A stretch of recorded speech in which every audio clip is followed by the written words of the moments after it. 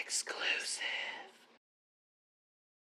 I'm just tired of getting my butt kicked from both sides on this. It'll be all right. Are you smoking cigarettes in there? Nope.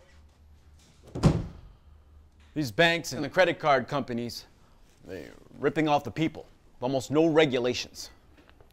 Trying to make a consumer agency to protect families. And the lobbyists and Senator Shelby act like I want to change the national anthem to I got 99 problems and a bitch ain't one. Go to bed, sweetheart. Your heart will tell you what to do. Okay. Come here, smoke aware.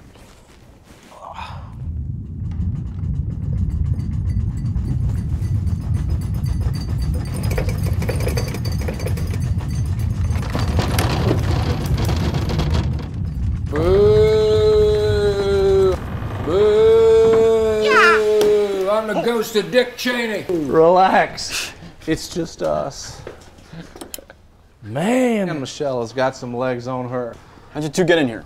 The security code is still 1, 2, 3, 4 from when I was pres. Only took me 5 times to remember it. We heard you were tossing and turning over whether to push for federal regulations, so we're here to give you some advice.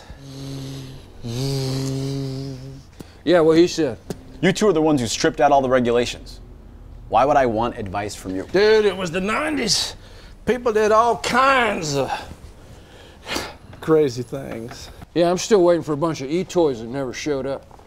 Besides, when I put the Iraq War on my credit card, I never dreamed I'd be paying 28% in interest rates. It's astronomical. Yeah? Well, if you'd listened to me, it would have raised taxes. Yeah, and then I would have had 1 term.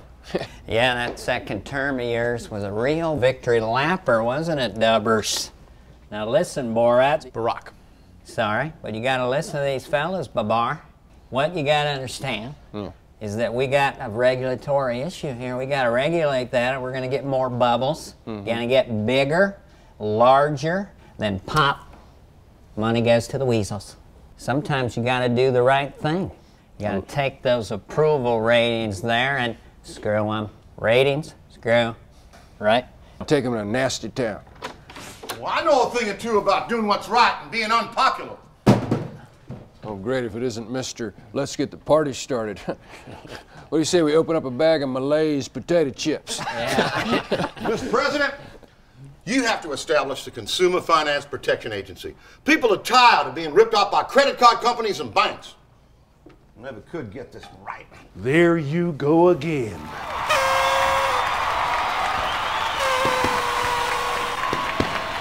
This can't be. You're dead.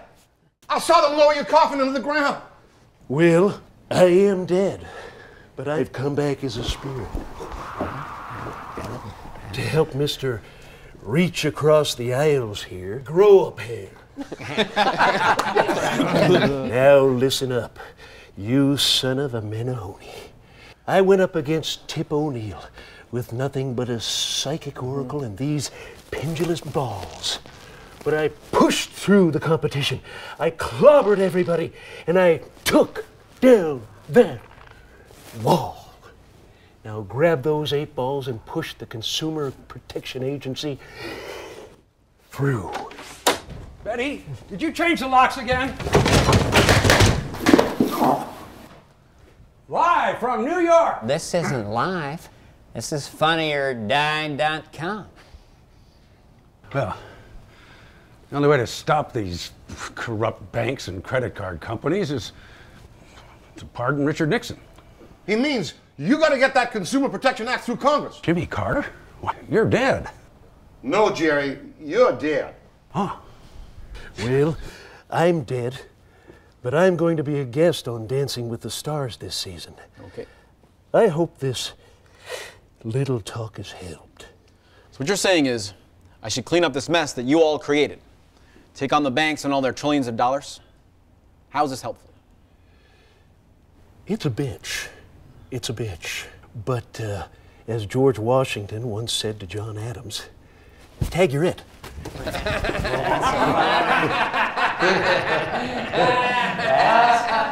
too good. As George Washington once said to John Adams, grow some nuts for the Gipper. It's going to be hard, never going to be easy. Nothing wrong with one term, Barack. Just do me a solid and don't tell Cheney I was here. Am I dead or alive? Can I be ambassador to Cancun? What is it, honey? Gonna make a pot of coffee, wake the cabinet. I've got work to do. Oh, and honey? Nicorette's in the sock drawer. Sweet. The banks have billions of dollars to spend to get their message out, but your speech is free. Contact your senators about the CFPA. Nothing annoys them more than having to do their jobs.